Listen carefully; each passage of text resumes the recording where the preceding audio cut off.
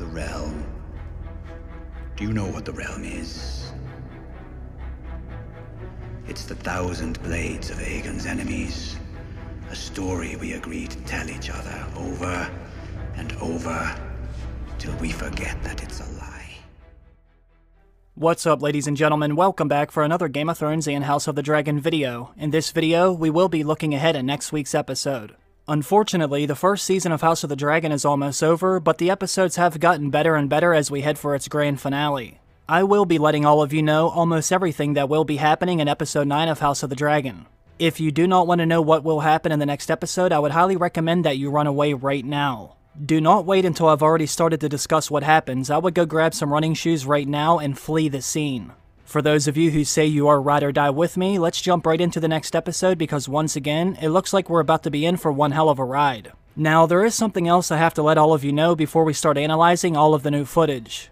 As a self-proclaimed sneakerhead, it takes a lot for a shoe to impress me, but this sneaker company will change your life. I'd like to thank the sponsor of today's video, Vessi. A few months ago, we had a trip planned to go to New York City, and unfortunately, the forecast was showing thunderstorms nearly the entire time that we'd be there. So, I went on a hunt for a fashionable pair of shoes that would also be waterproof, and that's when I found Vessi. Not only are the shoes comfortable, breathable, and weatherproof, they're also affordable.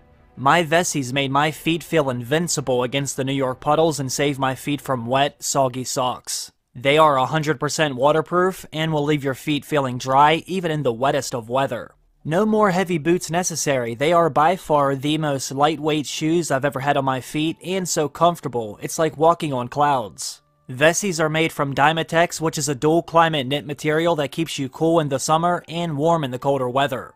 Now, the best part for me is that they're lightweight and don't feel like they should be waterproof. It's like magic in fabric form. I mean, how can a shoe be fabric, lightweight, comfortable, and waterproof? You have to try these shoes for yourself. My Vessis have seen me through those New York City puddles, muddy hikes, grass cutting, and my everyday jogs, and they're still my go-to shoe by the door. I will definitely be buying more, and you should too. You won't regret it. All you have to do is go to vessi.com/talkingthrones to check them out yourself and use the code TalkingThrones and you can receive $25 off each pair. Thanks again to Vessi for sponsoring today's video and for changing the shoe game. Alright, now let's look at HBO's new official video. The very first thing we see in HBO's official new video is the Iron Throne, right before we hear Ser Otto say Viserys is dead. As you all know, in the latest episode of House of the Dragon, we saw Viserys Targaryen die during the final scene. After suffering from his illness for well over a decade, Viserys has unfortunately died. This will send shockwaves throughout Westeros as everyone will begin to fight over the Iron Throne and the line of succession. As Viserys was dying, his last words to his wife Alicent were about Aegon the Conqueror and his dream of a Song of Ice and Fire. This is something that House of the Dragon has been setting up from the very beginning. In the earlier episodes, we saw Viserys informing Rhaenyra about this dream. According to Viserys, Aegon had a dream about a threat that lies in the north beyond the wall, and as we all know, this is in regards to the Night King and the White Walkers. Aegon knew that one day the Night King and the White Walkers would invade Westeros, so Viserys was giving this information to Rhaenyra in hopes of her making sure they would be ready for whenever that day would arrive. This is a big reason why Viserys wanted Rhaenyra to get married and start having heirs of her own, not only as a way of securing the Iron Throne, but also as a way of stopping this invasion from the far north. Well, as we saw in the last episode, Alicent thought Viserys was referring to their own son Aegon, not the one who was alive well over 100 years ago. Now Alicent believes her husband's dying wish was to sit their son Aegon on the Iron Throne, and this is exactly what Alicent will intend to do in this next episode. We hear Alicent say Viserys wished for their son Aegon to be king. Little does she know, Viserys actually thought he was having a conversation with his daughter Rhaenyra about the same thing they had been discussing all season long. Now that Viserys is dead, we will see Alicent in search of her son Aegon to deliver this news, but Aegon will not be found in his own bed with his own wife. As you all know, this isn't anything new because in the last episode we found out Aegon had been leaving his wife to go sleep with other women. In HBO's new video, we also hear Ser Otto say, "No one can know who you are or what you seek." He says this to one of the Cargill brothers who are members of the King's Guard. Ser Otto has them go searching for Aegon in the back alleys of King's Landing. Obviously, he doesn't want the whole city to find out what Aegon has been up to, so he has them secretly looking for him all throughout the streets of the capital. That's why we see the Cargill brothers wearing different outfits in this scene as a way to hide who they really are. Obviously, if they were walking around in their shiny armor, it would be a big giveaway. In one of these shots, we see one of them running after Aegon's drunk ass in the street.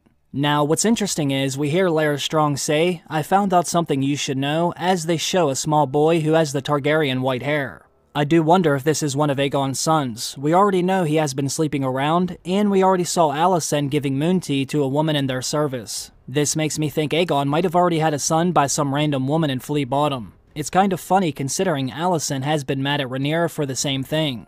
Now her own son might be out having bastards of his own. This is something they will want to keep on the down low. They also don't want everyone finding out Viserys is already dead. Normally, when something like this would happen, they would ring the bells in the city, but they will not be doing that here, at least not yet. Ser Otto will want to make sure they have King's Landing fully under their control before that happens. He's also going to want to make sure his allies are ready for battle because as soon as Rhaenyra finds out her father's dead, she's going to want that Iron Throne. This is why we also hear Ser Otto say, "The door will remain shut until we finish our business." He will want the matter of succession handled now. If any of you've read Fire and Blood, then you will know that someone sitting on their small council will want Rhaenyra to ascend the Iron Throne, but Ser Otto doesn't want to wait for Rhaenyra to be there. In fact, he most likely doesn't want Rhaenyra alive. We can see Sir Criston Cole is ready to fight for the High Towers. If you look at the man standing in front of him, it looks like that's Sir Harold Westerling's white facial hair. He will not want to stand aside while Ser Otto and Alicent work behind everyone's back. This must be when Sir Harold Westerling leaves the service of the Kingsguard, which will then leave his spot open for Sir Criston Cole to become the new Lord Commander. As we all know, Ser Otto has wanted Aegon to ascend the Iron Throne for many episodes now, so Rhaenyra living on Dragonstone when all this happens works out in his favor. If she doesn't know her father is dead, and she doesn't know Aegon is already being crowned as the new king, this gives Ser Otto a major advantage over his enemy. Ser Otto, Alicent, Aegon, and everyone else there in favor of the Greens will be more than ready before Rhaenyra even knows what hit her. This next episode is really about to flip everything on its head. Westeros will never be the same again. Now, if you look at some of these other scenes, we see Ser Otto and Alicent have several characters locked away. First, we see Rhaenys grabbing at the doorknob while she's most likely in King's Landing. Now that Vaemon Valerion is dead, Ser Otto and Alicent may force Rhaenys to stand beside them while they fight Rhaenyra. They will definitely want the Sea Snake's fleet on their side. We also see one of Mysauria's little birds being led into what looks like the dungeons of the Red Keep. In the last episode, we saw her giving information to Mysauria. As we all know, she has her little birds listening to everything all over that castle. And we also know Mysauria has also given information to Ser Otto. She's the one who informed him of Rhaenyra and Daemon's relationship. Maybe Mysauria has sold out one of her own little birds, or maybe Ser Otto has her locked up as a way to force information out of Mysauria. It will be very interesting to see what's really happening in this scene. Now, if they do really want to find Aegon in Flea Bottom, Mysauria would be the one who would have that knowledge. She knows the city better than anyone. Eventually, Aegon will be found, and we will most likely see his coronation in this next episode. Not only do we see the crown of Aegon the Conqueror, but we also see it sitting on a green pillow. This will be set on Aegon's head in the Dragon Pit of King's Landing, and it looks like all of the small folk from the city will be there to watch Aegon's coronation, while his sister wife Helaena stands at his side.